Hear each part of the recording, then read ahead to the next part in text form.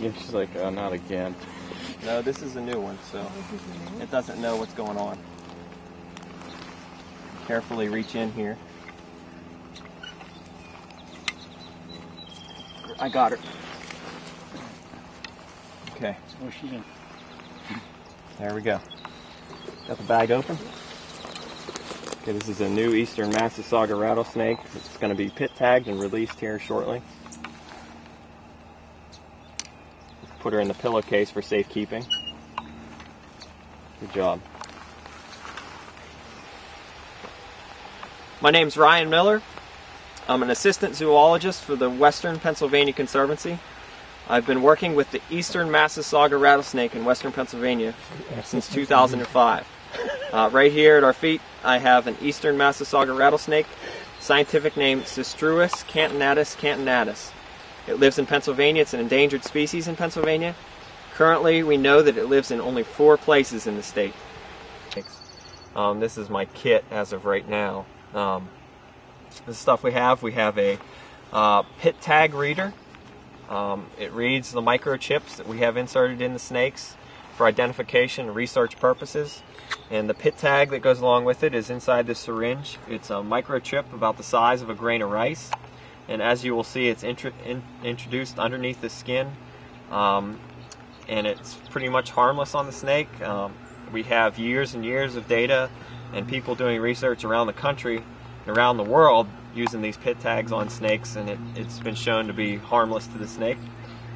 Okay, as you can see, the snake's curled up inside the bag. Okay, it's just wondering what's going on right now. Typically what we'll do, keeping our hands away from the snake. There you go, perfect. We'll carefully lower the bag a little bit, a little bit, a little bit.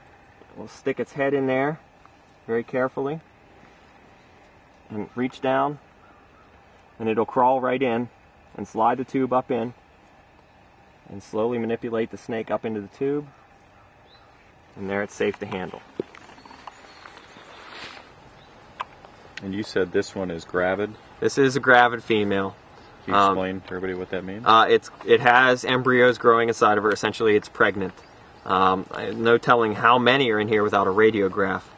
But inside of the belly here, she's got a pretty good belly. The scales and skin are stretched here on her side, so she's got a pretty good load inside of her, and she'll be giving birth in mid-September, most likely.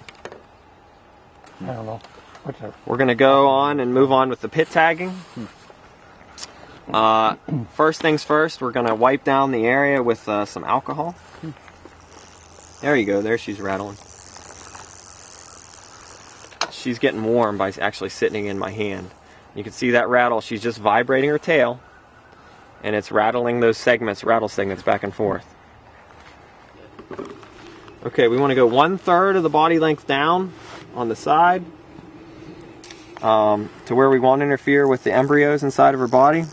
Clean the area. A little bit up more. Up on the back.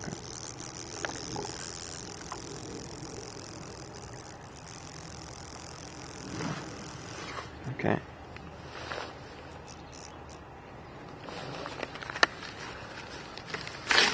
And we're going to insert a passive integrated transponder. It's called a pit tag for short. People now are doing these on their dogs and cats at home. It's a little microchip about the size of a grain of rice. It's used for identificational purposes, so that if I ever catch this snake again, I'll be able to know exactly which number it is and where it came from and where I caught it. You can scan the tip of the syringe, and it'll show that it'll read it. And there it comes up with its own identification number, and that will be inserted in the snake, and we'll have that on our files, and the state of Pennsylvania will have that in their files. Okay, we have the clean area. We're going to insert the pit tag right about there, about halfway up its body, right underneath the skin, very carefully. Okay, go ahead. Slide it up in. There you go, it's in. Pop it in. There you go. You got it? She barely even flinched. Wow, that's so therefore, I don't want to lose the site where we just inserted it. We're going to insert a little bit of vet bond, which is essentially super glue to seal the wound. It's not much of a wound. She hardly ever even flinched when it went down. She didn't even right there. Yep, exactly. She didn't musk. She didn't really rattle. Keep going a little bit more. Good, good, good. And we're going to kind of blow on it to make sure it dries. Okay, I believe we have all the lengths, weights, and measurements on this snake. Now all we need to do is take a picture of the dorsal pattern, take some photographs also for identificational purposes and for records, and then we'll take her back and release her. So at this time I'm probably going to just empty her out into a bucket where we can get some good photographs and we don't have to worry about her crawling off or being dangerous. And we can get some good dorsal photographs of her. But I'm going to be done handling her with the tube here right now. Go ahead, Ed. Watch your knuckles. Good. That's a good girl. Okay, we're back at the point of capture where we captured the rattlesnake.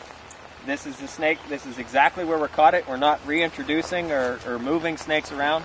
We're just going to let her go back to her home after we put the pit tag in her and got some morphological data from her. Just going to take her over here and let her slide her way out and move off into a burrow where she'll stay the rest of the summer and give birth this fall. Come on out of there. There she is. And she'll move off and find a burrow. She's not aggressive. She doesn't want to come after me. She just wants to move off and find herself a home.